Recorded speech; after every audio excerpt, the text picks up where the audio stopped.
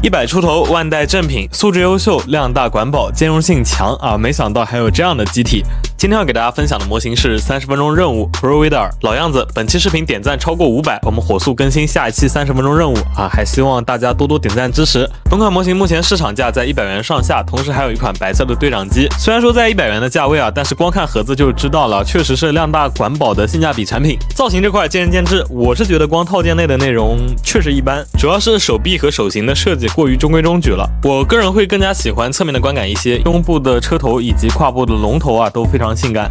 因为体型特别硕大的原因啊，所以大部分零件都是空心的。拼装的时候呢，大块零件组合的啮合手感非常不错。换句话说，就是拼得非常爽。而之所以说暴君的素质非常优秀，主要是全身取消了 C 扣关节的运用，这就使得模型虽然体积很大，但是一体性和稳定性都非常的好。同时因为机体造型的特殊设计啊，整体来讲还算是比较简洁，所以说可动方面呢也没有太多限制。唯一可惜的是脖子没有拉出结构，头部的左右旋转会受到领口的影响，导致头部基本没有左右可动。整一条尾巴都采取了球冠连接，在尾巴的末端呢有一个偷胶非常严重的爪子啊，这个爪子可以稳定的握住一些武器。除了本体玩法以外呢，这一次的暴君主要还是作为一个载具来使用的。通过简单的插拔和展开呢，就可以把我们的 Provedel 变成一台载具了。因为驾驶座的本质是一个凸起的3毫米桩，并且伴有前后滑轨啊，所以说基本上所有裆部或者屁股上有洞的 HG 啊都可以使用啊。载具形态下的暴君呢，会比之前的无人机形态还会再高一些，真正的变成了一台大型机的尺寸。